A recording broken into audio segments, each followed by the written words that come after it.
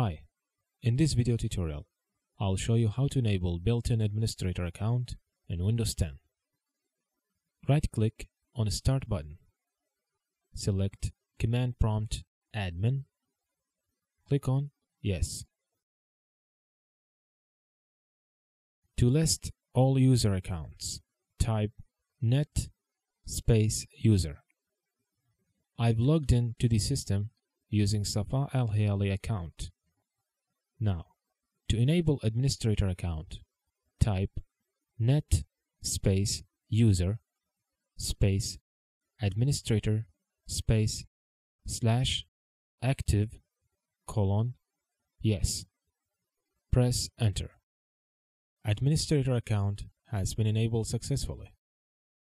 To change the password of the administrator account, type net space user space administrator space *. Press enter.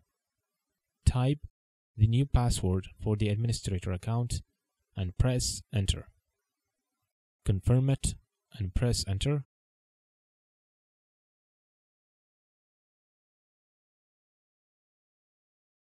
I'll sign out from my own user account and I will sign in using administrator account.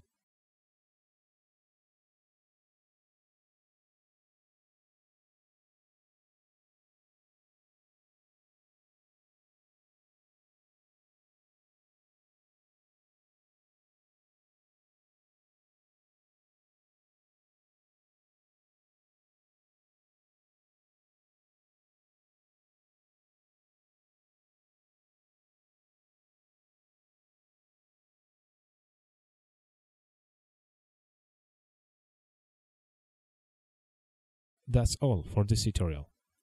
I hope it was easy to follow and helpful. Thanks for watching.